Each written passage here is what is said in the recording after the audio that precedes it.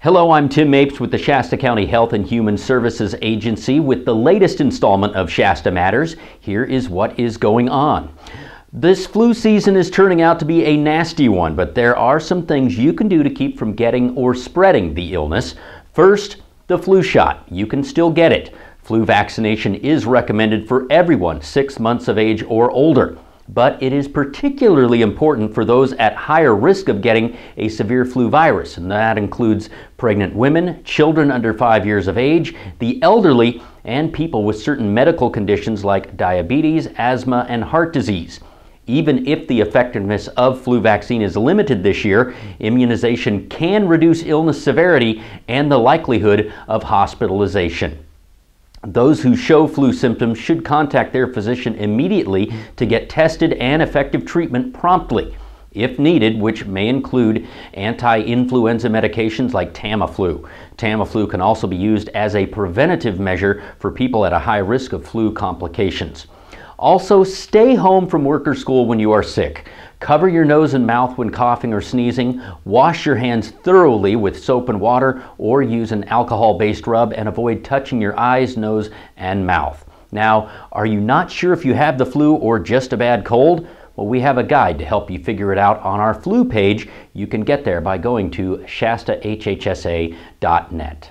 It is a new year and there are new regulations in place at all Shasta County HHSA campuses. In an effort to make the environment as healthy as possible for our clients and staff, there is no smoking anywhere on HHSA property, inside or out. We're aiming to keep everyone free from secondhand smoke.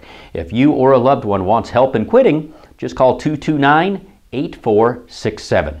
We continue to work to change the minds about mental illness. If you or someone you love is living with a mental illness and struggle with how you can tell others about it, well, we have an event for you. I could be labeled as weak, incompetent, and too sensitive. People might talk behind my back.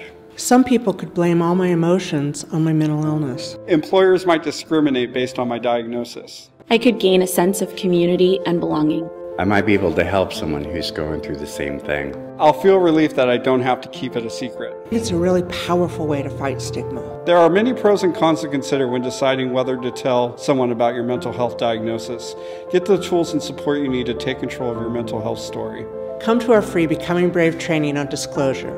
The training will be from 10 a.m. to 4 p.m. on January 27th at the Boggs Building on Breslauer Way. Lunch is provided and space is limited.